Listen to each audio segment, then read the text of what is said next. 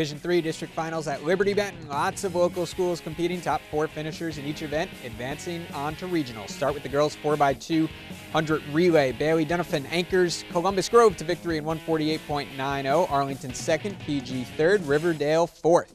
Photo finish in the boys 4x2. Mason Warnemount of Cory-Rawson edges Bluffton's Dylan Alt by 4/100ths of a second. 1:30.63, the Hornets winning time. Grove and Waynesfield-Goshen finish 3-4. Another close race in the boys 1600. Ty Gleason of Liberty-Benton is golden in 4:30.07. Hardin Northern's Nick Boehm right behind. Boom Brubaker of Grove and USV's Jacob Parker are also regional bound. Girls 4x100 relay. Grove takes first. Sarah Schrader anchoring in 51.41. Arlington second, VB third, and PG fourth. Boys 4x100. Bluffton's Dylan Alt holds off Warnemount of Cory-Rawson for the victory in 43.88. Waynesfield-Goshen third, USV fourth to qualify for regionals. And let's finish up with the girls 400-meter dash. Ada's Annie Archer takes it in 101.05. Bluffton's Haley Baker the silver. Kristen Wynn of Grove third, and Van Buren's Lauren Wise fourth. They're all regional bound.